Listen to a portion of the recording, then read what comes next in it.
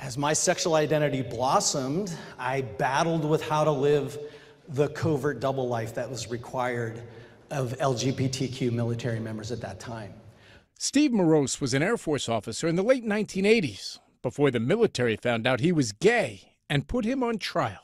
You were looking at 17 years in prison. I was. 5 years per sodomy charge and a year per conduct unbecoming charge. He was sentenced to 2 years at a military prison.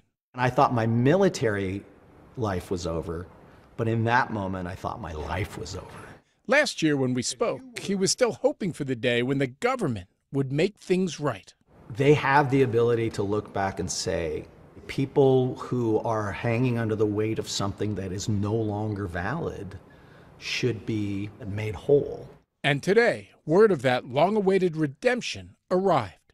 President Biden announced former service members who were convicted of crimes solely for being gay could apply for pardons. For veterans like Morose, a pardon represents the only possible path to justice. I was a great officer, and that all got taken away from me. I didn't deserve that. And a recognition of harm that's decades past due. Suddenly, it brought this all to the forefront again, and that love and support is a tsunami again this morning, and it's amazing.